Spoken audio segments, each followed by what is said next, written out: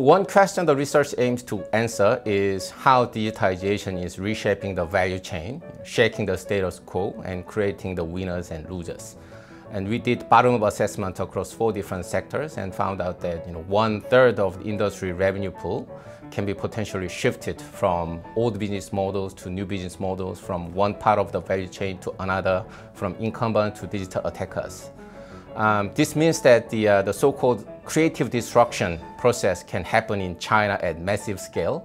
And out of that process, the new breeds of digital attackers and innovators can continue to emerge in China. And given the size of the economy, these companies will have global influence in terms of their size and relevance. So the companies around the world will need to be prepared in how to collaborate with or compete against these new breeds of Chinese digital attackers.